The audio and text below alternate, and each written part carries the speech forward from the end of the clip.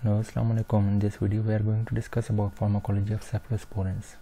In our previous video we had discussed about pharmacology of penicillins.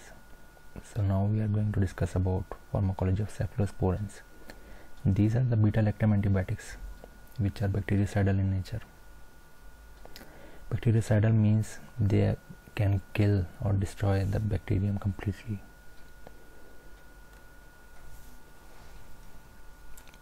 Actually, cephalosporins are closely related structurally and functionally to the penicillins.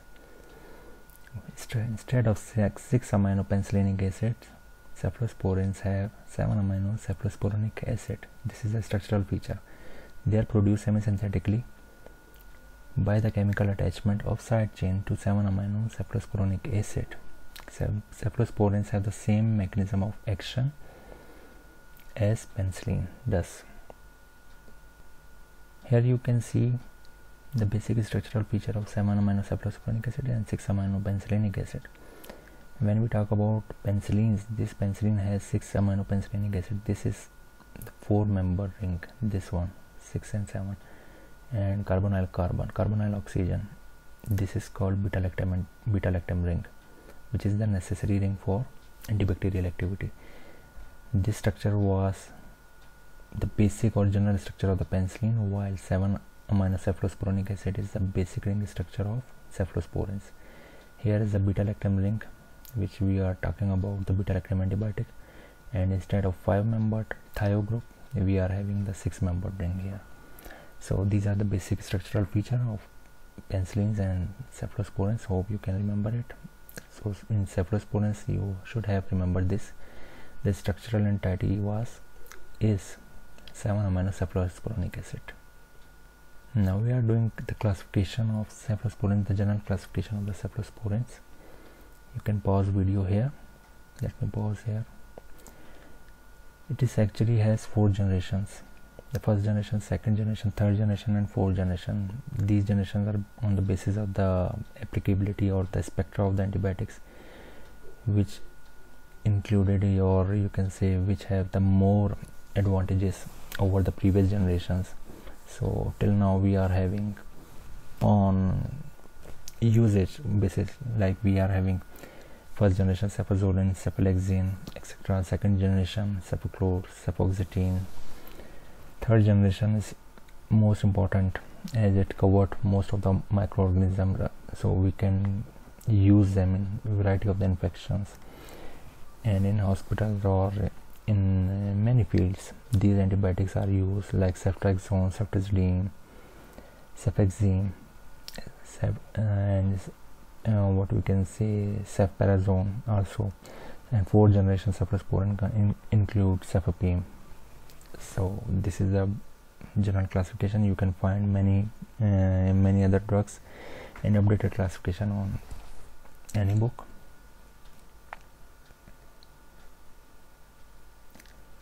Now we are going to discuss about mechanism of action of cephalosporins. Again we are having this structure. Let me pause video here. Now you can see here a general, or you can say a normal bacterium cell wall. Cell wall is composed of peptidoglycan. Here is the cell wall unit. These are the, and here is the cross-linking. Cross-linking is necessary in order to maintain the integrity of the cell. Like you can see they are present in straight line. Integrity means the cross-linking provide a strength to the bacterium cell wall. So how this cross-linking takes place? There is an enzyme in bacterium known as transpeptidase. These enzymes catalyze the formation of the cross-linking of one peptidoglycan layer to other, and in this way they are causing strengthening or maintaining the integrity of the cell wall, so bacterium can survive in any situation. But when we give cephalosporins, any of the cephalosporins, they inhibit the transpeptidase enzyme. Transpeptidase enzyme, as we discussed, that this causes cross-linking of one peptidoglycan layer to the others. So when transpeptide is inhibited by cephalosporins, there is no cross-linking takes place. Like you can see here, there is no cross-linking. So in a result or in a consequence, there is no cross-link, and the integrity of the cell wall and the strength of the cell wall is completely lost, and lysis of the cell wall occurs. I hope this makes sense to you people. So let me just explain again. Cephalosporins work on the same pattern as penicillin does. Normal function of penicillin binding proteins, these are PBP, are the bacterial enzymes which are responsible for synthesis of the cell wall and also involved in the cross linkages between peptidoglycan layer, as I have discussed earlier. So cephalosporins when given, they inhibit synthesis of cell wall by binding to these penicillin binding proteins. The same cephalosporin inhibit this transpeptidase catalyzed reaction, as I discussed earlier, therefore preventing the formation of the cross-link essential for cell wall integrity. Most gram-positive bacteria such as cocci produces autolysins, which is a degradative enzyme. This enzyme, autolysin, normally participate in the remodeling of the bacterial cell wall. So in the presence of the cephalosporins, any of the drug, the degradative action of the autolysin proceeds in the absence of the cell wall synthesis. Therefore, antibacterial effect of the cephalosporin is the result of both inhibition of cell wall synthesis and destruction of the existing cell wall.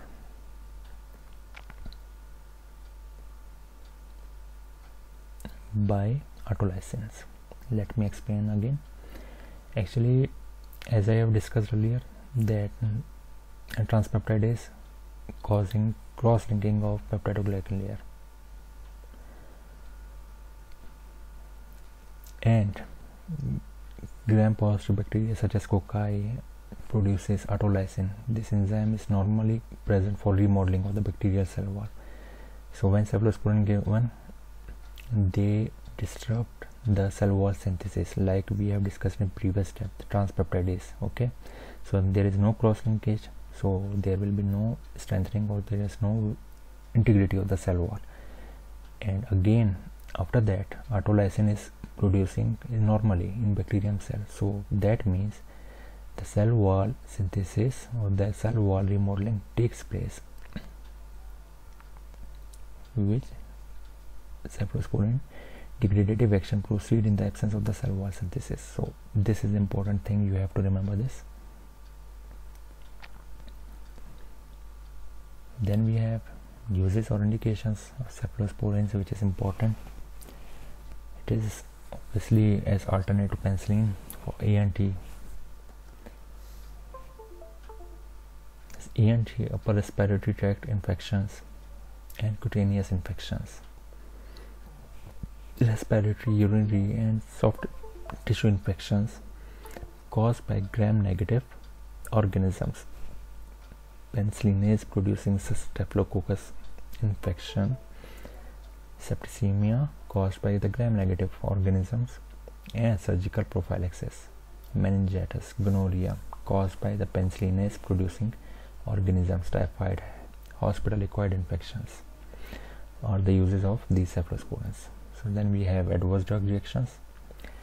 Obviously, as penicillin does, hypersensitivity to cephalosporin is also this issue. Hypersensitivity reaction, diarrhea is common, nephrotic syndrome, nephrotoxicity is there, neurotoxicity is there, neutropenia, thrombocytopenia, bleeding disorders are the common things. Now we are discussing about mechanism of resistance of cephalosporins. Obviously there are many mechanisms, like the first one is alteration of the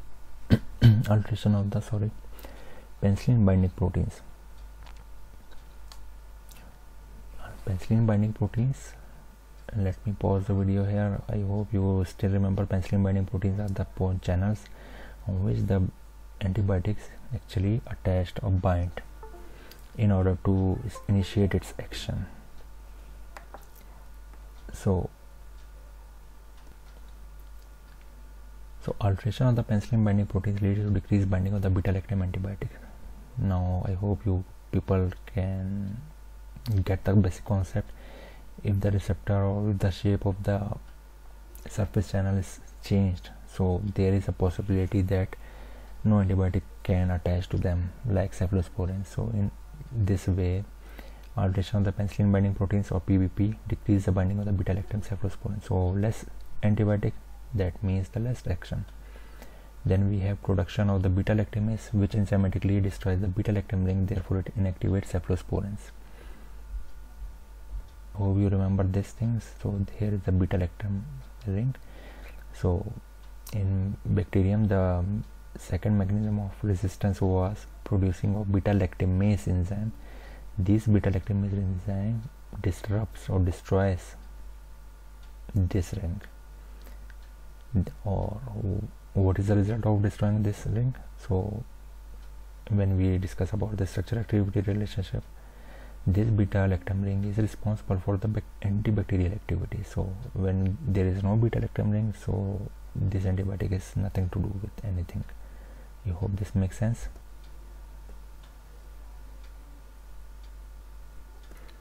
Then we have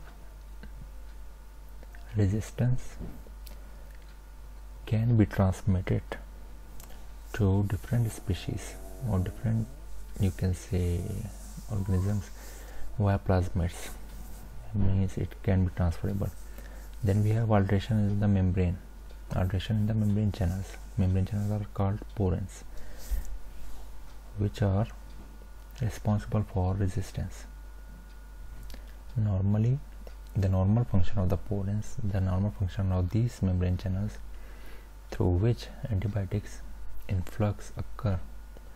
So change in these channels, so change in these porins may lead to inhibit or decrease in flux of antibiotics, particularly cephalosporins. Then we have a flux mechanism. Obviously we know this basic thing.